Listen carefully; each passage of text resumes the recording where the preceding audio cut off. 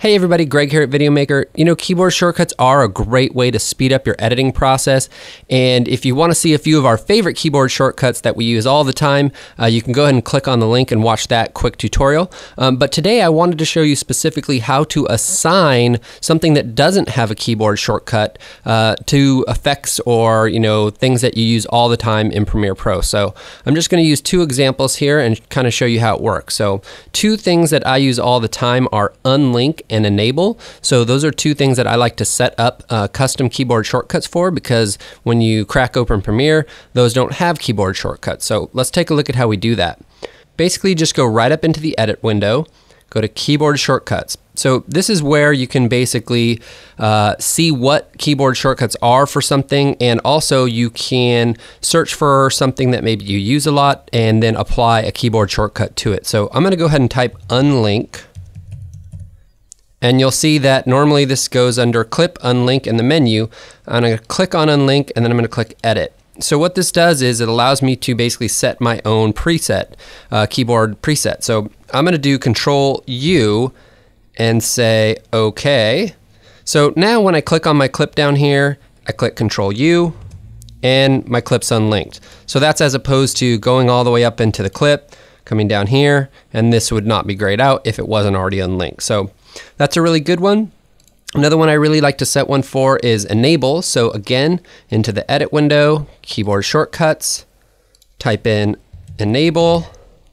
Now there's a few different enables here. You can see there's effect enabled, multi-camera enable, but I'm talking about the clip enable one here. Now I'm going to edit this and watch what happens when I hit Control, let's do E. It's going to warn me here, hey, the shortcut Control E was already used by the application edit original command. Well, that happens to be one I don't use, and I think Control E is really easy to remember for enable, so you can always choose something else that isn't taken, but in this case, I'd rather have this be Control E than the edit command, so I'm going to click OK. So now if I highlight this clip, Control E, it's disabled, Control E again, and it's enabled. So whatever your favorite, things that you use and are constantly digging into these menus for, you really want to consider putting a keyboard shortcut in there, because again, it's just one more way to speed up your process and leave you more time to do all the fun stuff. One final thing that I wanted to mention that we've covered before in some previous posts and videos, but since we're covering keyboard shortcuts, it's an appropriate place to just remind you.